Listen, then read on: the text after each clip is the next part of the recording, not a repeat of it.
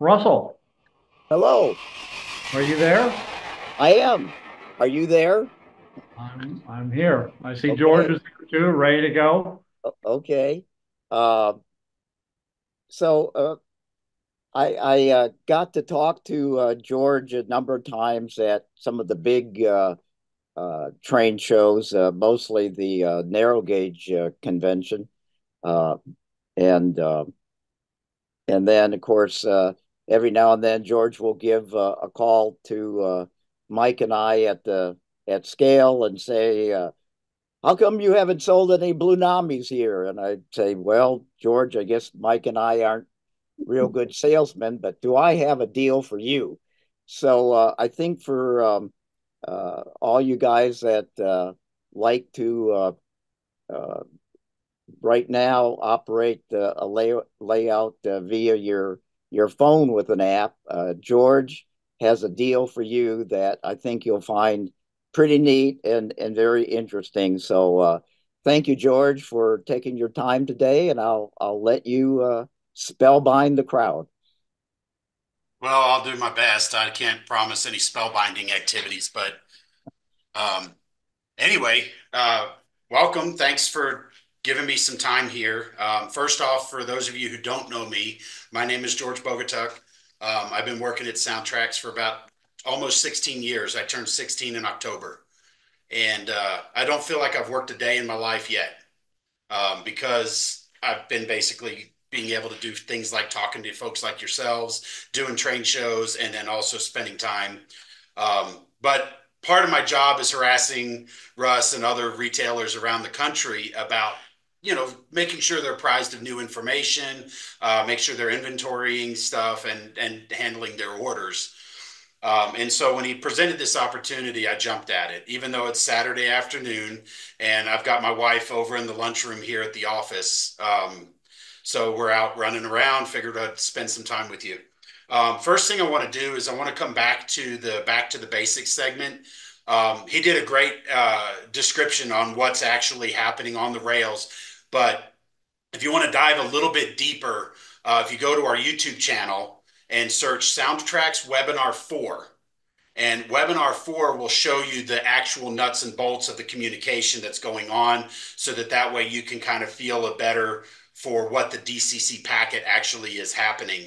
And then we have webinar number 6, which dives into CVs and what a CV is, how to set it, how they're structured, and basically kind of dives into all the different nomenclature when it comes to DCC and programming and things like that. So there's a lot of great information. I encourage you guys to check it out.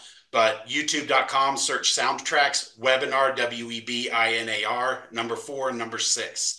And if any of you guys are, how shall I say, maybe not as well versed in using your command station right here behind me to power my trains here, I've got an NCE power cab.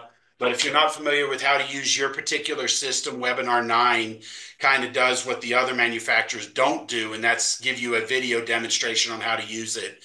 And that's MRC, Digitrax, and NCE. So be sure to check those out. Now, first off here, what I'm going to do is I'm going to jump into the presentation I've got planned and we'll kind of dive into it here. We're going to do a slideshow from the beginning. So everything you ever wanted to know about Blunami decoders. So first off, we're going to kind of dive a little bit into what it is, brief overview settings, and kind of some use of it.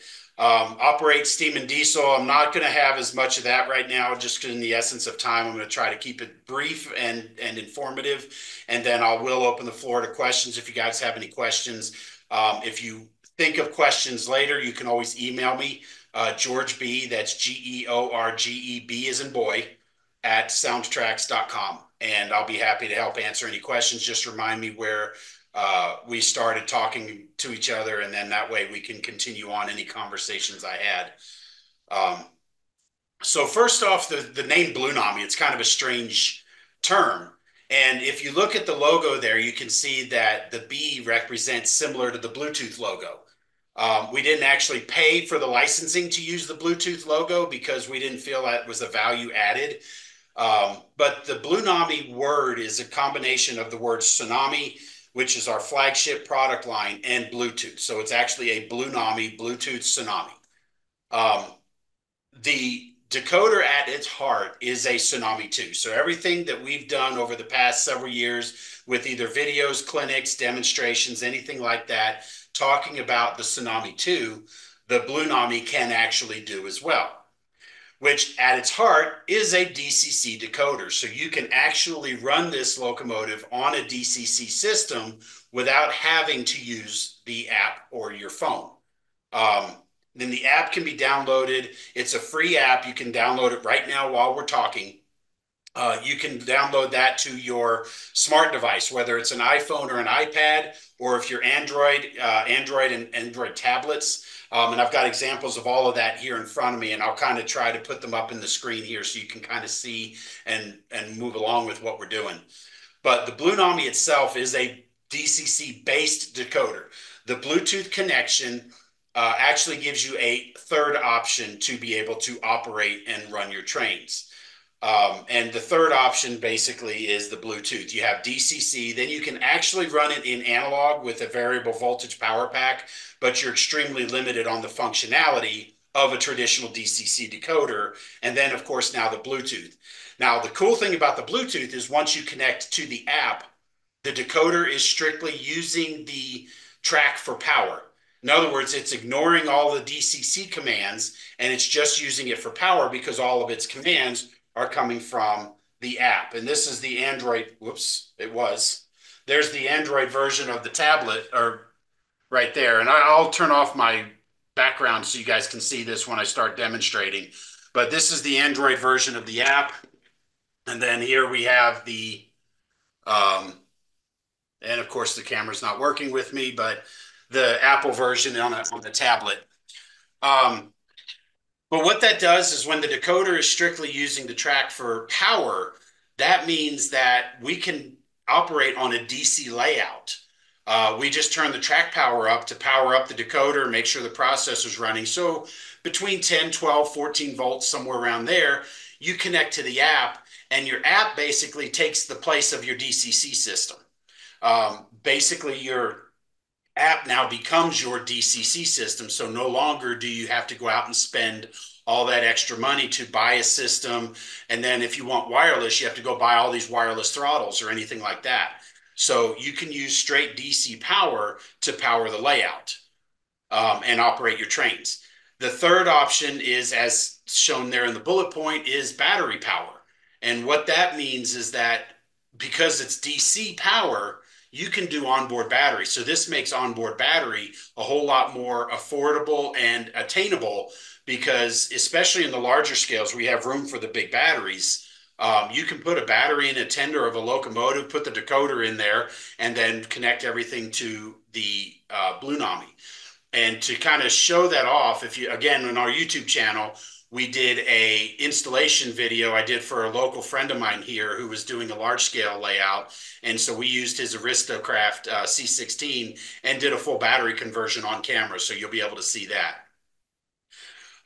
The other thing is that, like I said, if you have wireless throttles in your phones, that means that anybody that comes over to operate your trains now potentially has a throttle in their pocket because almost everybody has one of these things in their pockets anymore. And so they can come in, download the app, connect to your trains, and you're running. And I'll show you all the benefits once we get to that particular part. One of the other things, and I want to explain the Bluetooth connection, because the Bluetooth is actually, when most people hear Bluetooth, they think of their headphones. And if they're using wireless headphones that are Bluetooth, you usually have about a 30-foot range or 10 meters, I think it is, before you start losing connection and the audio drops. But this is using a slightly different protocol. This is using what's called Bluetooth Low Energy, or BLE. And basically, there's a different type of protocol in how it is. The decoder is still paired with the app. So once I connect to my particular device, I can't see that locomotive on any other device. So you don't have to worry about somebody sending multiple commands to your locomotive. like you can in DCC if everybody has the same address. But the Bluetooth Low Energy, if anybody has one of those smartwatches or anything like that, it's the exact same protocol. Fitbit, same thing. And the reason I point that out is because number one, we advertise a range of up to 100 feet. And there's obviously going to be factors, things like, when you run through a screen wire mesh mountain, for example, you might lose a few feet. If you're running on a layout with aluminum framing around on the backdrops and you're on one side of the uh, uh, wall and your locomotive's on the other side, you may lose a few feet. Again, you're not going to have any drastic drops. But the reason we use up to 100 feet is because we've actually taken it 144 feet before we lost connection. Again, if you go to our YouTube channel, search Soundtraxx and the word range, you'll see the Blunami with a range test that we did outside our offices, where I was measuring in parking lots and parking spots, and the parking spots were about 9 feet apart. And I went something like 15 parking spots before I lost connection. It was something amazing. And you can see in the video live, I'm doing a double shot on my camera. I've got one camera pointing to me and one camera pointing to the other. And then we have a screenshot. So with 144 foot range, line of sight, no interference, you should have no problems in your normal operating conditions at either your home or club or in your garden railroad or whatever. So that's why we use the phrase up to 100 feet. The other thing is that, and this has come up over time, where people will say, well, it's wireless, and so therefore it's interfering with our radio throttles. And the answer is nope, it's not. And here's why.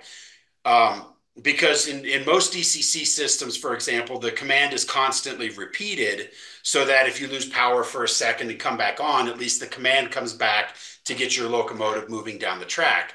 But with the Bluetooth, it only transmits the information once and then relies on your decoder to continue doing what it's doing until it's told to do something else. And then that's when it'll transmit the next thing. So there's not a constant communication back and forth between the decoders. And the other thing is the Bluetooth Low Energy actually has 37 independent channels that the app and the decoder are searching to find the cleanest communication. So if it starts broadcasting on one channel and there's interference, it immediately jumps to another channel and they communicate that way. So you don't have to worry about radio interference with your throttles or anything like that. So the app is actually made by a company called Blue Rail.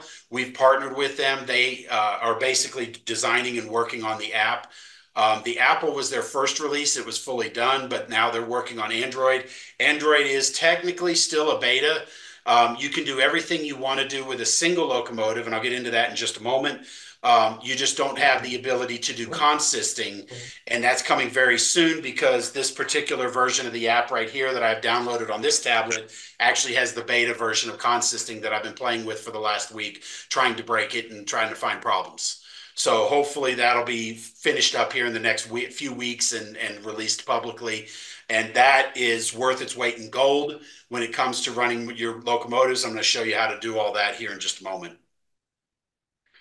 Now, the app is really cool because it gives you access to everything. So if you see the picture up there on the far right, when it comes to a traditional DCC system, you have to remember function 10 does this, function 12 does this, function 5 does this, function 23 does that. And you have to remember that. Then there's the added complexity of looking at your throttle here and saying, well, wait a minute, how do I access function 23? And it's not immediately intuitive because you have 10 buttons, 0 through 9. And how do I access function 23? Well, on the NCE, you're actually going to push and hold the shift and the 0 key. And then up in the screen there, you see, I think it should, there it goes. You see function 10 through function 19, and that's telling you the 0 key is 10, the 1 is 11, the 2 is 12, the 5 is 15, and so on. But if I want to access function 23, I have to push and hold the shift and the 0 a second time. And now you can see that it says 20 through 28. And the same thing, the 0 is 20, the 1 is 21, the 2 is 22, and so forth. So it's not necessarily easy or intuitive, but then you have to remember but the benefit of the app is that all of your functions, as you can see there, are labeled. So when it comes to the sander valve, for example, I don't have to remember that it's function 21. I can just look at the list and see sander valve, and I push the button. And these are all changeable, so you can change them as you see fit. The same thing with the lights. You can see there that it says FX3, FX4, FX5. I can change that and rename that, so I don't need to remember, for example, that the function 24, and I'm going to show you these locomotives I have here on my screen, I mean right in front of me here.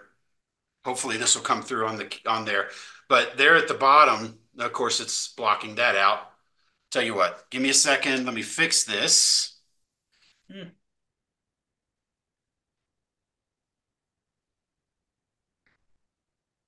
we go. None.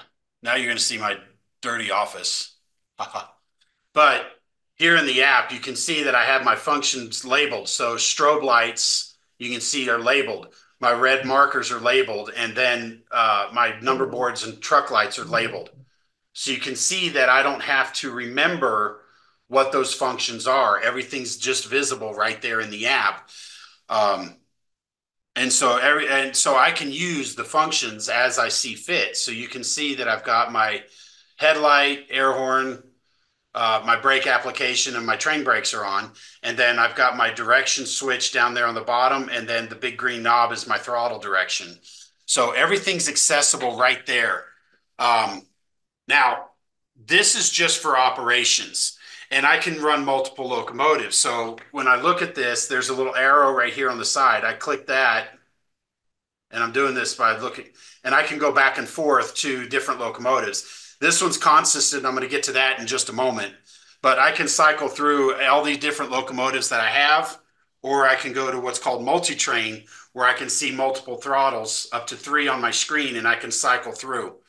So basically, the app will talk to however many locomotives you can keep track of, because it's not constantly sending communication back and forth.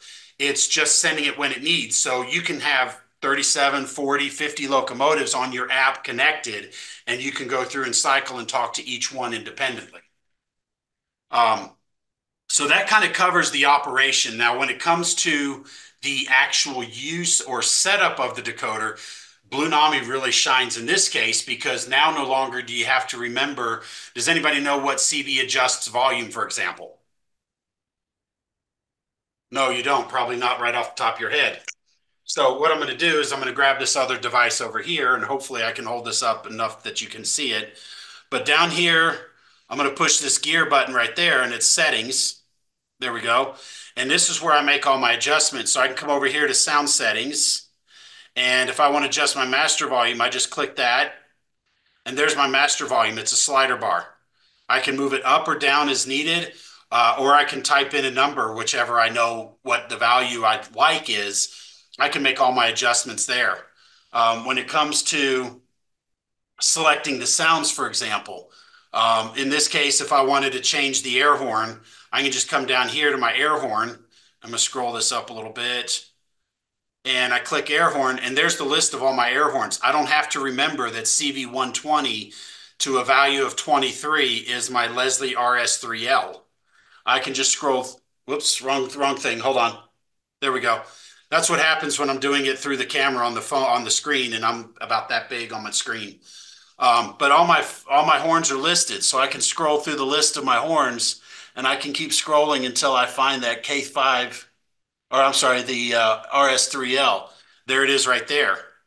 So I can just click it, and now the app has taken care of the settings behind the scenes for me. I don't have to remember CV120, and I don't have to go in and do all that looking up. The app does all the work for you behind the scenes.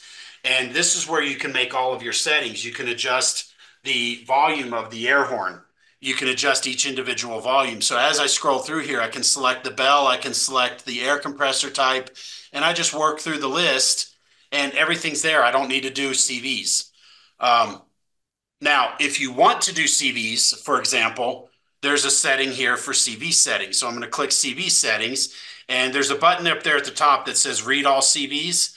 Now, if any of you guys are familiar with a program called Decoder Pro, this may take 15 minutes or so because it's still relying on that DCC protocol. But because this Bluetooth chip on our decoder is connected directly to the processor, I can transmit that information 1,000 times faster than DCC. So when I push this button, read all CVs,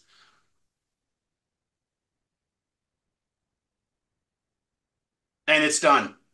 I've just read everything in that decoder, all 500 plus CVs. And so it did it in 5.3 seconds. And so that kind of gives you an idea of just how fast that communication is. And part of the other thing, the reason I love this aspect too, is because there's been times where we've been to some of the major train shows around the country, and there's one somewhere in the Midwest, and I'll leave it at that, that we visited that, I mean, it's a club. It's in a former bowling alley down below a grocery store. And they have a lot of tracks, but that means they also have a lot of trains. And what happened was one time years ago, we were giving a clinic presentation at their club. We took it out and put it on the layout. And the guy who was doing it on the layout, because of course I was letting them play with it. He went to blow the horn and he pushed the button on the throttle. Honk. It took 3 seconds for that honk to play when he pressed the button on the throttle. You know what that told me? How much DCC traffic do they have in that DCC communication bus that took 3 seconds for that command to actually get sent out? And that's one of the downsides of DCC, especially if you have a large club, is because you can have more trains. And more trains means, of course, more traffic. And more club members means more DCC traffic, more commands, more locomotives, things like that. And then the other added benefit is, and I'm not going to throw any particular system under the bus, but if you unplug the system and don't properly clear your throttle still has that command stuck in the command queue for the DCC system, even if that command is sit still, turn all your functions off. So what happens in today's world with a lot of our mass-produced models, we bring them to the club because that's where we can run the 5, 6, 7 locomotive consists. And, let's say everybody models the, New York Central or BNSF or whatever, they buy all those models. So they have the same type of club members owning the same models. So, we'll throw Russ under the bus because he's here. So Russ comes into the club and he puts his locomotives on the track. Now his locomotives are starting and stopping, starting and stopping. Well, then he starts thinking, well, what's wrong with this decoder? Actually, nothing, because the decoder's only doing what it's told to do. And so that command that's stuck in the queue telling his system telling his decoder to stop is conflicting with his active throttle that's telling it to go. So the decoder's doing the commands as soon as it's being told. So that's one of the challenges that can come up with DCC. And that's why you can't have more than one locomotive on the layout with the same address. So when it gets into these mass-produced models where everybody has the same locomotive numbers, everybody has to say, well, let's say right here in front of me, I've got this Pittsburgh Lake Erie Bachmann Switcher 8663. Well, let's say 3 of us have that same model. Well, one of us gets to use 8663. One of us is probably going to use 63. The other one may use 86 or 66, whatever it is. And so you're kind of limiting on that. But with the Bluetooth, it doesn't matter because once the Bluetooth is paired with your device, you don't have to worry about it. And so you can give your locomotive a nickname. So in this case, up here at the top, you can see this one says ST Milwaukee Road 18, and that stands for Soundtraxx, my Milwaukee Road 18. So this is what I've got on my desk here. So that's this Milwaukee Road right here.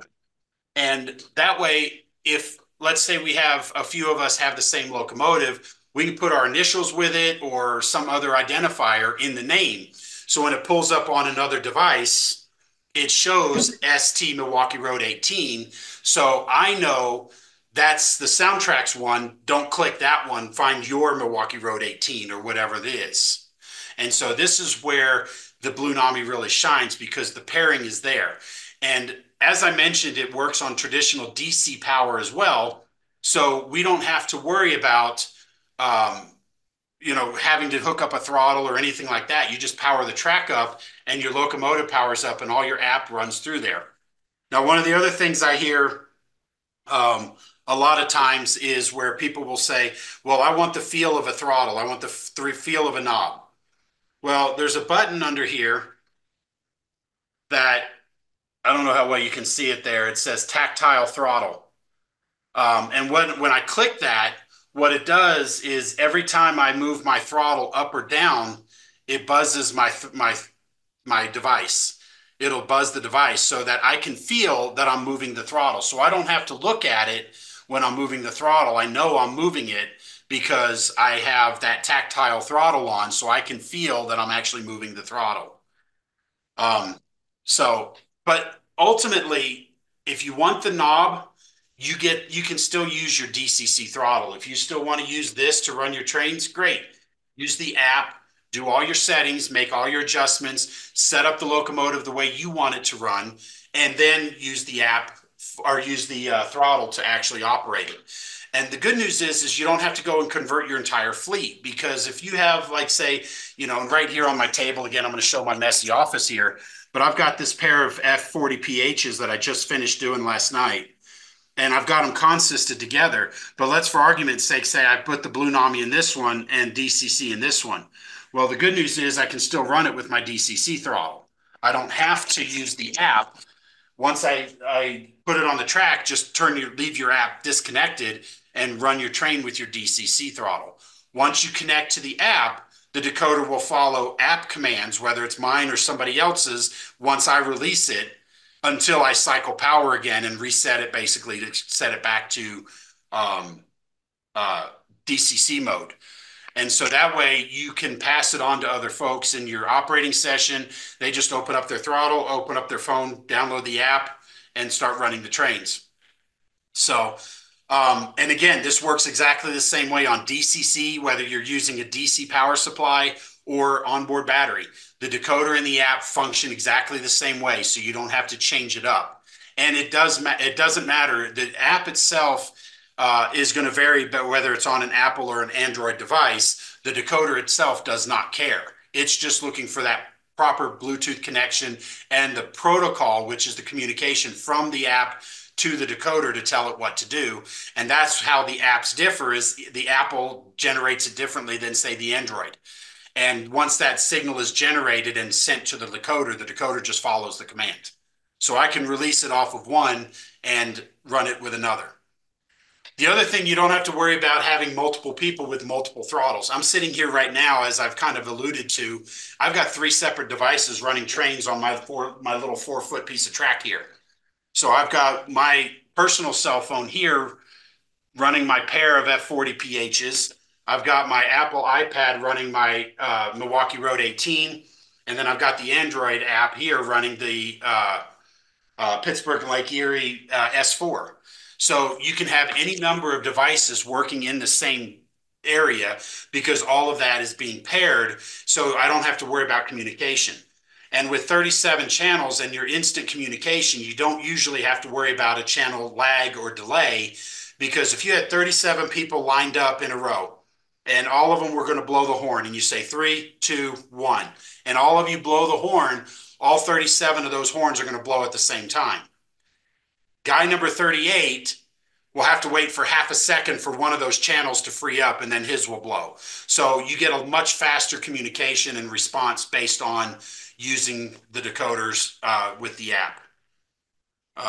Let's see.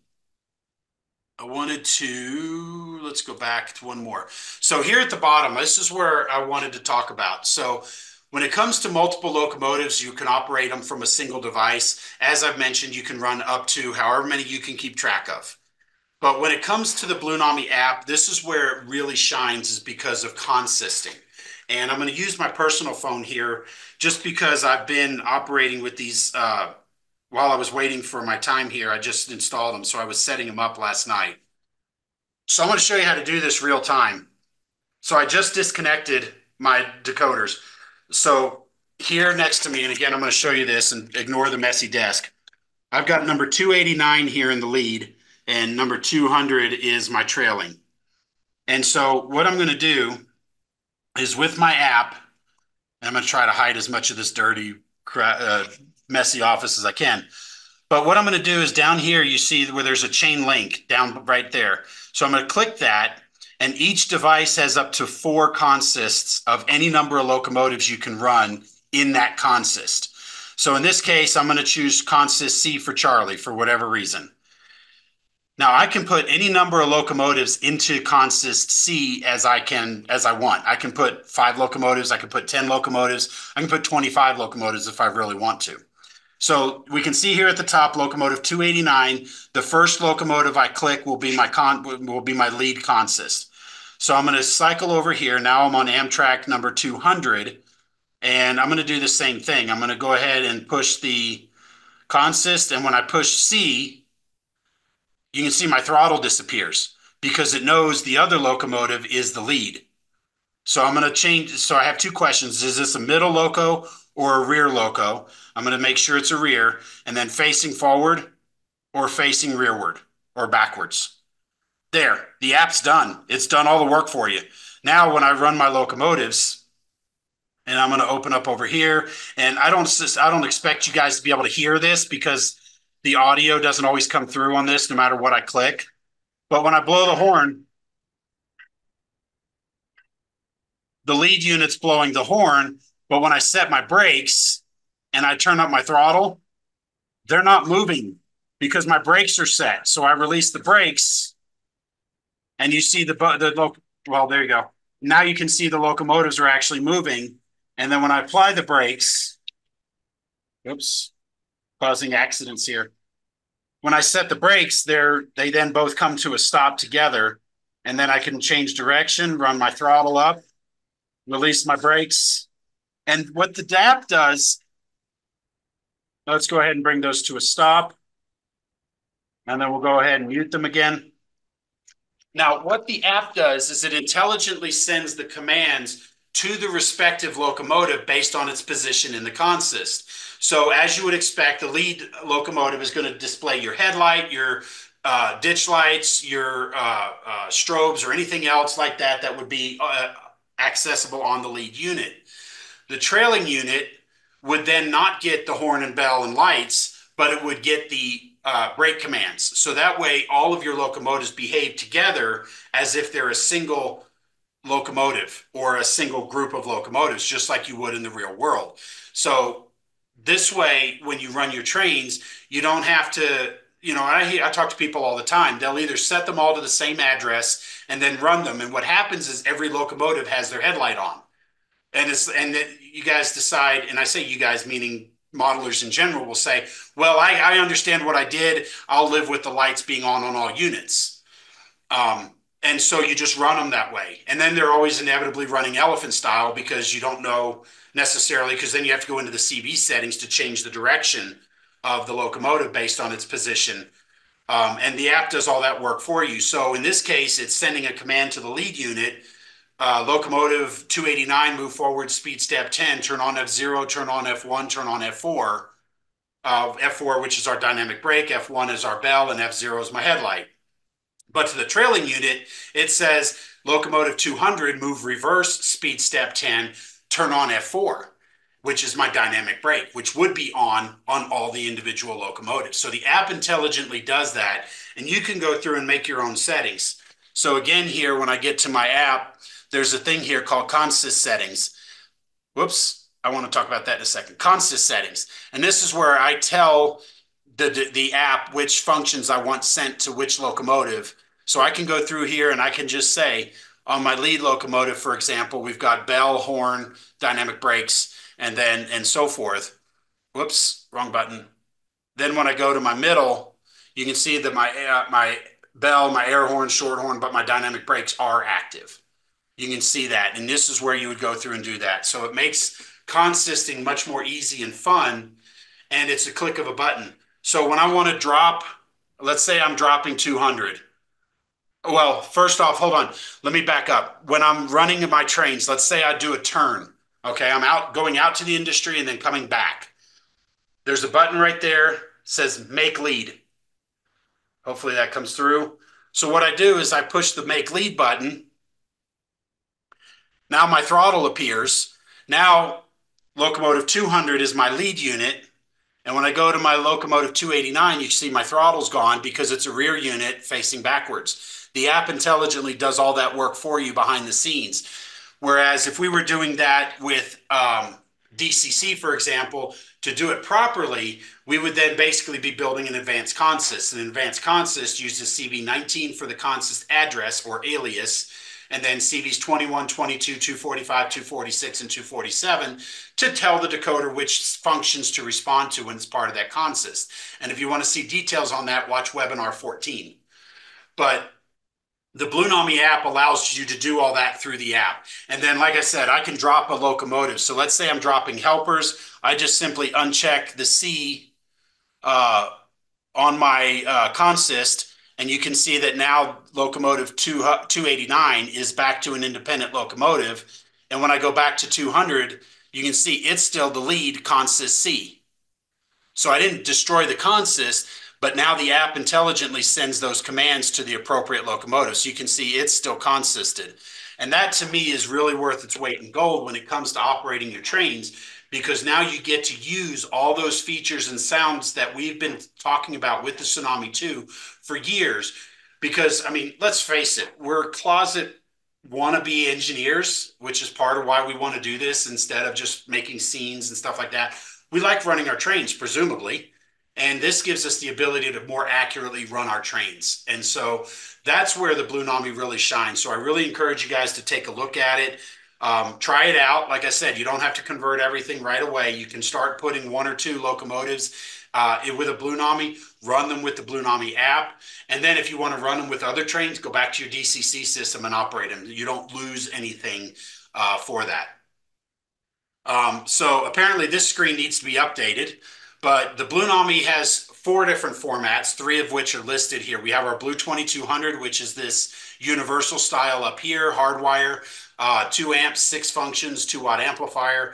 MSRP is $169.95. So they are about $30 to $35 pricier or higher than the Tsunami 2 cousins. And for that $30, $35, you're paying for the added hardware, because you can see the Bluetooth chip right here. Hopefully you can see my mouse, but the Bluetooth chip is right here. You can see it here on the decoder, and that's what's actually communicating to the app. So you're paying a few extra dollars for that added hardware, and then a couple of dollars for each purchase goes towards app development.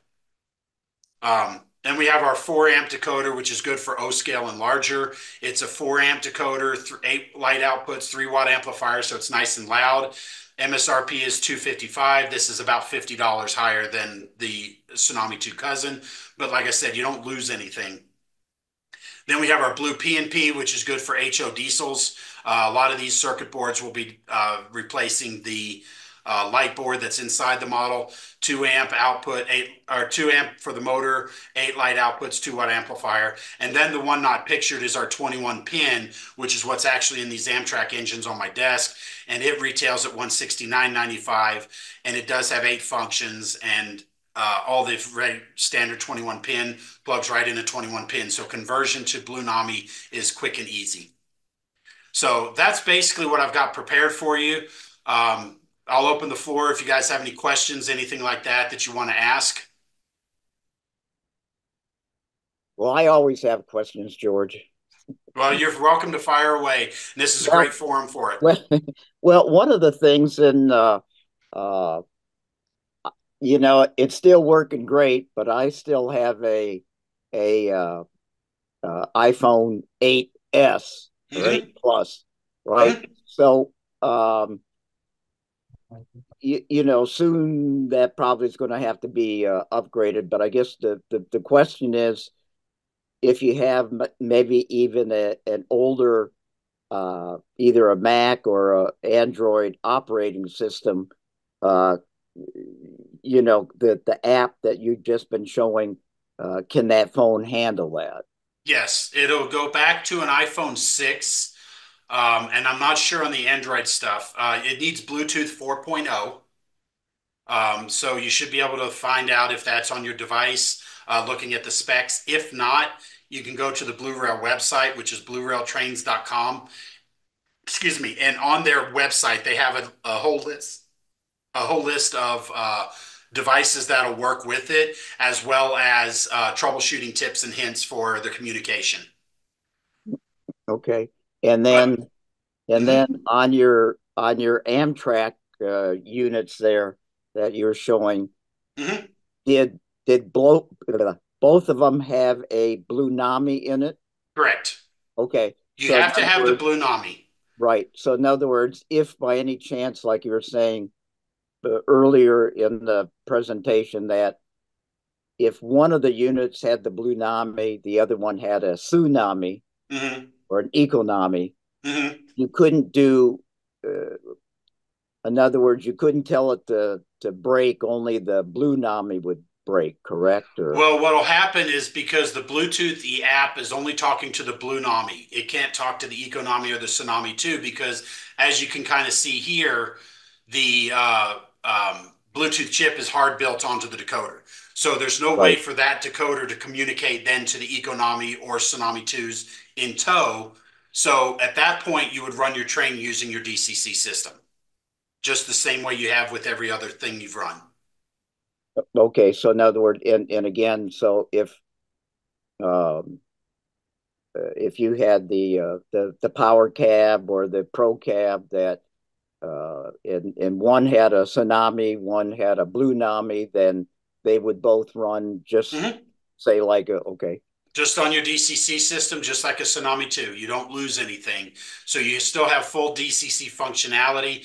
The Blunami has all the same great features the Tsunami 2 has, just now with the added benefit of being able to access it with the Bluetooth module that talks to the app. And the app basically gives you that ability now to have and I'm going to use this phrase, accurate dialogue with the decoder back and forth. One of the things, and I get people want to challenge me on this, but if they had to deal with some of the phone calls we do on a regular basis, you'd have the same opinion. But Decoder Pro is great until it doesn't work. And I'm not saying if, I'm saying when, because we don't actually write the Decoder Pro software. right, That's right, written by a bunch of volunteers, and they do a great job. Don't get me wrong. But where I have the problem with it is that too many people rely on it as a substitute for the manual. And so they think the checkboxes and slider bars are going to give them every ounce of information they ever need for the decoder. And if I had a dollar for every time that somebody would call up and say, "Hey, I'm trying to get XYZ feature to work and I'm using Decoder Pro," I wouldn't be here this weekend. I'd be taking a vacation somewhere because it happens every day. no, I'm And sure. and so it's like I said, people think I hate the program, and it's not that I hate the program. I think it works, but too many people rely on it as gospel. For example, there's a discussion group in the groups IO on the Soundtraxx name. Now, don't tell anybody, but I secretly lurk there and I watch and monitor it. They haven't quite figured out that half the time the content that they're asking questions quickly become a YouTube video in the following week. But my point being is that somebody will come on there and say, "Hey, I want to implement the Tsunami 2 functional braking. How do I do that? What CVs do I adjust?" Inevitably, there's one guy that always pops on there and says, "Well, I don't have any idea what CVs to use. I use Decoder Pro." What did you add to the conversation? That's just a comment. What did you add to the conversation? Nothing. But what he wanted to do was put his chest out. Yep, I use Decoder Pro. Look at me. And it's great, but then I've had to help him figure out stuff because the Decoder Pro software didn't work quite right. Yeah. And Well, I think so, you and I have talked about that mhm, before. That again, every time um, you guys or any of the competitors come out with something new, then it's no longer a valid program on the Decoder Pro, and they have to. And I have found that a number of times that if it read your decoder, sometimes it will say like, well, is it a tsunami one, tsunami two? And it's like, well, I don't know. You're supposed to be. So yeah, well, I get it. I will tell you, we have regular communication, and I mean, whenever they know something new, they call us up and say, "Hey, can we get the CV default sheet?" Yep, here it is. That's the extent of our communication, but they're pretty quick with it. For example, when Athearn releases a new, I don't know, I'm making it up, a new P42, for example. Um, once it's released in the world, somebody will call him up and say, hey, I don't have this stuff for the P42. He'll inevitably call us up. Hey, do you have those CVD faults? They're shipping. Yep, here they are. And email, and they have them. So within a week, they're usually pretty responsive, and we're pretty responsive to them. But like I said, their Decoder Pro is not a replacement. And so the only reason I point that out is because when we're doing this app with the software developers at the Blue Rail trains, I was harping on them to make sure everything worked properly, because I don't want to have somebody calling me up because the app didn't work the way the decoder works. I want them to call me up because they can't find that particular setting, or they don't really understand how the setting works, but I don't want them calling me up because the setting didn't work. And I can tell you, actually, Norman, who's our primary tech support, had somebody call him up this week because they were using Decoder Pro. But somewhere in the saved profile, they had CB8 as a value of 8. So every time the customer wrote the Decoder Pro software to the decoder, it would load everything up. Reset it. But then they have a current keeper, which means they pick it up off the Decoder Pro programming track, put it on their main line. The decoder hasn't cycled power yet. So that CB8 is sitting there waiting as a landmine. And I mean landmine, meaning it's not going to blow up the decoder, but it's going to reset the decoder. So he runs his train, everything runs fine. Turns his layout, turns his layout off, goes to bed, gets up the next morning, turns the layout on. The decoder starts flashing the lights at you as a reset code. He's like, what's wrong with the decoder? Absolutely nothing. There was a hidden thing that he didn't know how to find that was setting CB8 to 8. And because his current keeper would keep the decoder alive from the time he picked it up off the programming track and put it on the main line, the decoder never reset. So it was sitting there and it would run just fine all day long, 2-hour, 3-hour session, because that CB8 doesn't happen until you cycle the power to the processor. And then when power is restored, that boot up says, oh, reset all your CVs, and then it goes and resets everything. And then we have that error code, the flashing light of 16 times to let you know that the software reset or the CV reset has taken place and that your decoder is resetting. So it gives you that visual indication to let you know that it's happened. And that was what was happening with this particular customer because he was using Decoder Pro. But he was absolutely adamant it was the decoder. And we're like, I can't tell you how. I mean, you're welcome to send it in, but then I'm going to charge you to send it back because I'm going to say it reset just like I told you over the phone. And so those are the things why I like I said, I don't mean to spend too much time on this, but that's why I have this hate-love relationship with it. I like it because there's so many cool things built into our decoders that really let us become the engineers. Like I said, I think most of us are closet wannabe engineers, even though some of us actually are. But I've never run a real train in my life, but it's so much fun running these. And so when you get in there and you actually use the braking, you use the, like for example, and part of the reason I had these brought with me today was I was setting up head-end power. And so when I've got two Amtrak engines paired together, one of them is called head-end power, which ramps up the prime mover to notch 8 so that the main generators as supplying power for the passenger train, lights, air conditioning units, cooking things, all that stuff is being powered off of the main generator from the locomotive. But when two locomotives are consisted together, it's not the first locomotive that has HEP enabled, it's the second one. Because the engineers, when that locomotive is at notch 8, that engine is running rough. It's loud, it's shaking, and the engineers want a comfortable ride, so they turn on the HEP in the second unit. Well, and then I always ask the question, well, when there's HEP in 3 units, which one has the, or when there's 3 units together, which one has the HEP? And most people say, well, the one next to the train. I'm like, wrong. It's actually the middle one. And the question is why? Well, railroaders are lazy. And so if it was in the 3rd unit, if there was an issue, they'd have to walk to 2 units to get to that 3rd unit to address the issue. Whereas if it's a 2nd unit, they can just walk 1 unit to get to it. And I can't take credit for that comment. That was actually done by a former Amtrak engineer told me that story. So I use it as a joke, but more to illustrate that these are the features that we build into the decoder that lets you as the operator run your trains as realistically as you want. Or if you just want to watch them run in circles and blow the horn, then you can do that too.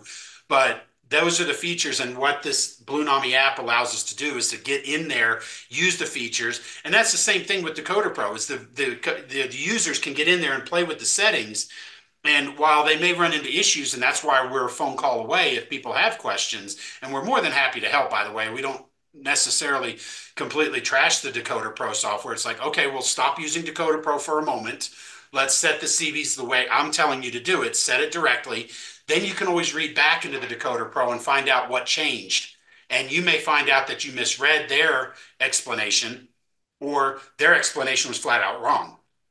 One of the two is going to happen. But that's where I love all this stuff, because it gives you the ability to get in there and use the decoder. There's so many things built in there. We used to do anyway, and Russ, I think you're familiar with this. We used to do a 2 or 3 day class for the retailers to come over here and learn as much as we can in 2 or 3 days, and then send you out so that you can be the go-to in your area for information about this decoders. And we don't cover everything in those 2 to 3 days. Yeah. Yeah. George, one more quick question, and then Sure. I'll open it up for anybody else. But you're saying if you want to go in and replace, I can't tell on the screen, but the Blunami 2200, does that have a harness or? Mhm. Okay, so in other words, if you had the equivalent Tsunami, you could just unplug and then plug in your Yep. Blunami then, huh? As a matter of fact, Matter of fact. this Milwaukee Road 18 right here, I didn't change the harness. We just used the factory harness there. Hopefully you guys can see that. A little bit of But reflection. yeah, that's what I'm trying to eliminate here. Let's do this. Hopefully this will be a little better. Trying to find out where that light's coming from. But anyway, this is using the factory harness right here on their factory circuit board. And so the circuit board, and we just plugged into the Blue 2200. And so basically I just have to attach the speaker wires, and this has a current keeper in it here. Well, a couple of stay alive capacitors, but I just attach the speakers, and we got 2 speakers wired in parallel. I'm sorry, series. And then we just plugged into the 9-wire harness. So that's all you have to do if you have these 9-wire harness. And this is the Walther's version of these E8s or E7s or whatever. Mhm. Okay. All right. Well, great. All right. Fantastic. So any other questions, anything else? And like I said, I'm also a phone call or an email away.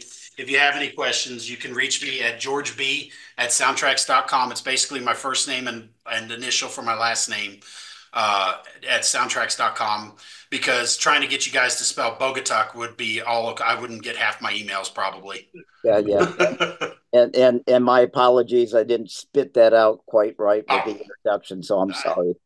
Well, honestly, the original pronunciation, from what I've heard, I found a Ukrainian gal that I was at a restaurant I went to, and I asked her, I was like, "Wait, you're Ukrainian? How would you say this?" And she says, "Bogatiuk." So I was like, "Okay." And the funny thing is, my dad and my brother and his brother both pronounce it differently. My dad was Bogatiuk, which is his Americanized version, but his brother pronounces it Bogatiuk. So as long as I know you're talking to me, I'm good. Yeah, yeah. All George. right. Hey, George, Yes. quick question. When do you expect uh, not the Apple, but the Android version to be out public? Well, you can download it right now and do everything you can't want to do with a single locomotive. Consisting, I'm hoping, will be done in a couple of weeks. Because like I said, I've been playing with it on this particular device here for a while now, for about a week or so. And they're trying to finish up some last minute things. And then the last thing they have to do to that would be speed matching, which I didn't cover, is actually in the Apple version, where you have multiple locomotives together. If you go to multi-screen,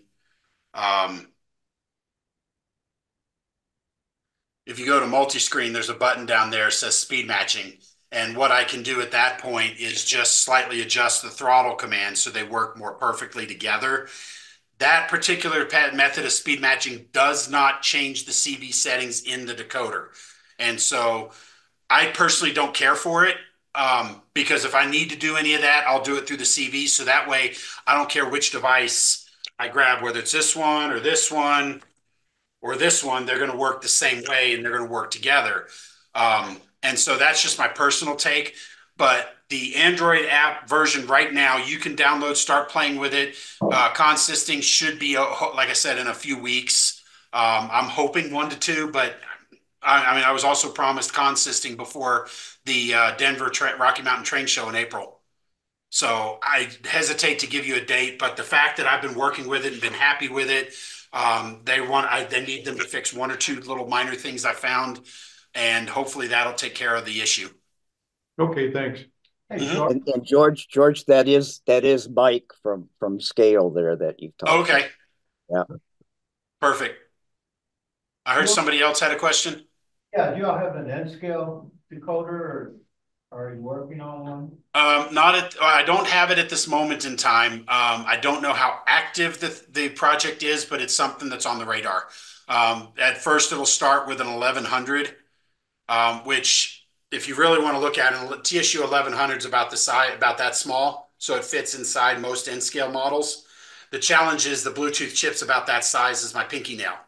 And so what happens is now we're talking about a decoder that's pretty populated, now trying to add another piece of that big. Because you can see it on these larger decoders. It takes up a pretty good footprint, which is very close to, not necessarily extending, but very close to the same width. So it's going to be a challenge. The good news was the 21 pin, which, like I said, unfortunately I don't have pictured here, but the 21 pin is, again, it's another one that had to retain its same footprint. So we had to go back to the drawing board and find some new parts, things like that. So we're using some smaller parts on the 21 pin version to make it fit. Because if I grow that footprint at all, it's no longer 21 pin compliant. So that was the challenge, and that opened the door for the ability for something on 1100. But I have no idea how active or what our time frame is, but it is on the radar. Thank you. Any other questions in the room? Mr. Darcy Elliott? Yeah, George, is this gonna come into any of the OEMs gonna pick this up? Do you have any Athearn gonna pick this up anytime soon or anything like that? Short answer is right now, the only one that has done anything is PBL. And they did it in their 288 or 2662, I think it was, their light logging in SN3. But as far as the others, Athearn or anybody else, they've all interested, but not one of them has actually pulled the trigger because it does add cost. Because that price differential between the bare decoder for Tsunami 2 versus the Blunami that's as bare minimum as we can make it.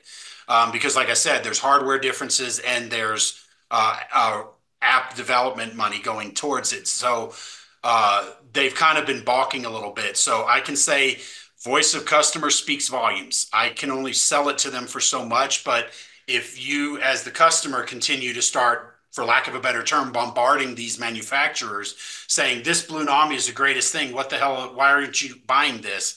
Because like I mentioned early on, it's a DC operable system. So I know there's a couple of people out there that are still DC, including Eric Bruman of the Utah Belt. I'm sure you guys have seen that layout.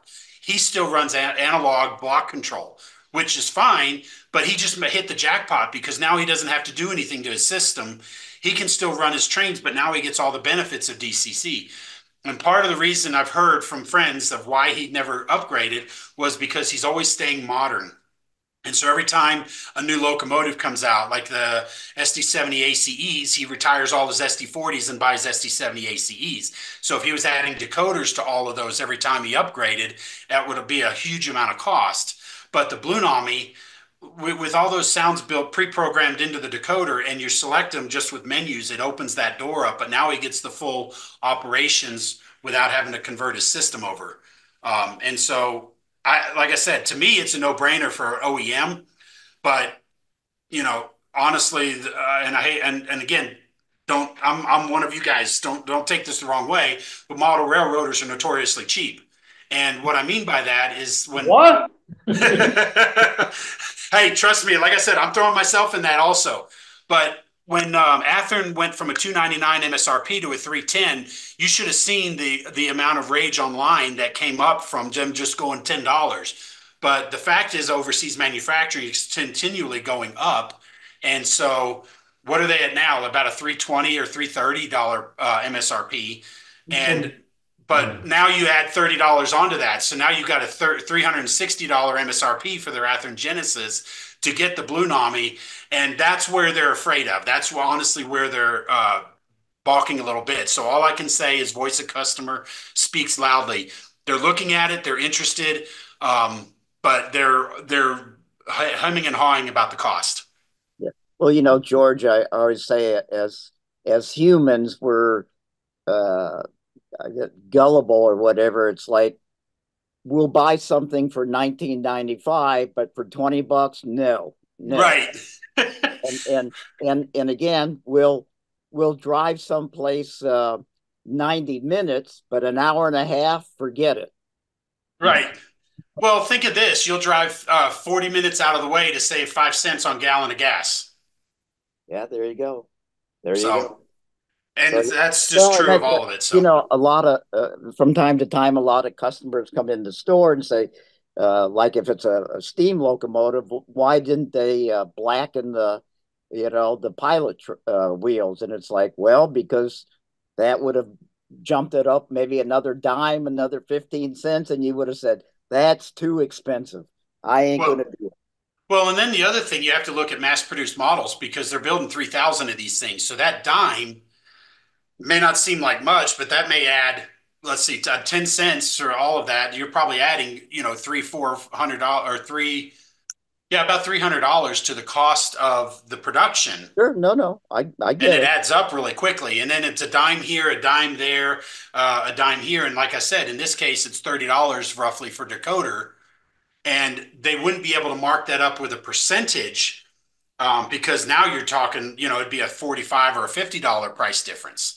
So that's kind of where, like I said, that's kind of where they're balking. But the good news is that they are available in the different formats, and most of the manufacturers, including Broadway Limited, which I was really excited to see, are now offering non-sound versions of their models. So you can get the 21-pin Blunami, plug it in, and go to town, and you're good to go.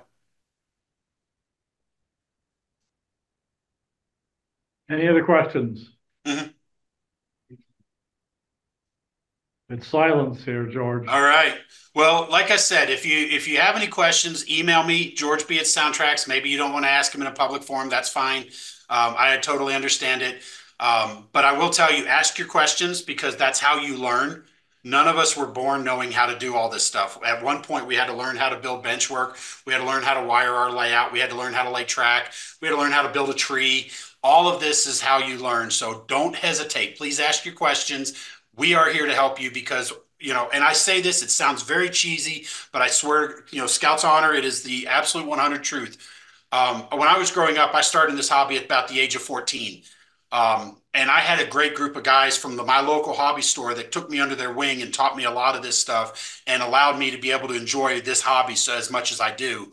And so while I am paid to sell you decoders, I do enjoy doing this kind of stuff. That's why I said I'm volunteering my time here this weekend because I can come out here and share how much fun I enjoy using these decoders and all the cool things we built into it with you as fellow model railroaders. And I can answer your questions because your questions are pertinent to how you learn how to do all of this stuff. So again, don't hesitate. Please call me, email me.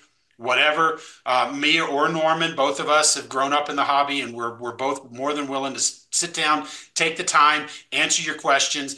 Don't be afraid of asking a dumb question. There's no such thing because that question helps you learn. And guys, and George, thank you for your time, and thank your wife for giving you a kitchen pass today. And yep. Guys, I will say, not because you're here, George, but of all the different companies that you call for information, George and Norm have been really first class, and like I said, they'll take the time and really hold your hand through it. Where some of the other ones are like, well, you dumb, don't you know better than that? Geez, you should give up railroading him. So George, thank you very much for your time today, and again, thank your wife for letting you talk to us. Yep, no worries. And then I just want to add one last thing. Made in USA. Our decoders are made downstairs from where I'm sitting right now. Other decoder manufacturers can't say that, and that's part of the reason why they own the bulk share of the OEM market, is because the companies that use that particular brand of decoders don't have to deal with the added challenges of exporting to then re-import. And that's why we lost a lot of our accounts, was because manufacturing overseas became a lot easier for them because they just receive a finished product. And in a lot of cases, it was in the same building or down the street delivery. So lead times and things like that. But we do manufacture here, so you are supporting USA built company and products. Well, there you go. And if anybody comes to Durango, you're welcome to come visit for a tour. All right. And with that, I will bid you guys adieu, let you guys finish up. Have a great Saturday, a great rest of the weekend, and thanks for letting me come in and talk to you guys. Yeah. Thanks again, George. We really appreciate it. Thank you for your time. Yep. Thank you, guys. Okay, gentlemen, ladies. Me too. And you and Russ.